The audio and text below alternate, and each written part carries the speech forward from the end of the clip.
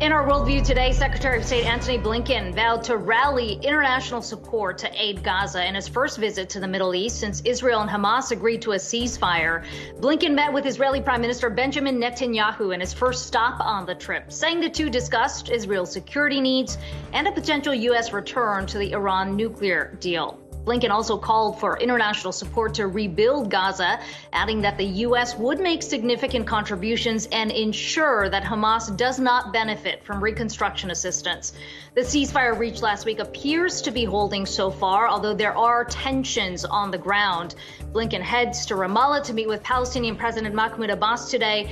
That'll be followed by a visit to Egypt and Jordan, who've stepped in as mediators in the fighting. The European Union has called for all airlines and member countries to halt flights over Belarus after the country's leader forced the grounding of a Ryanair flight to reportedly arrest an opposition journalist. Meanwhile, Belarus's national carrier has canceled all flights to London and Paris through October after its air permits were suspended. All of this comes as video of detained journalist Roman Protasevich emerged, admitting to organizing mass protests against President Alexander Lukashenko's regime. Family and friends say the video clearly shows he had been tortured and forced to read a statement under pressure. And the State Department is advising U.S. citizens from traveling to Japan as the country struggles to control COVID-19 infections.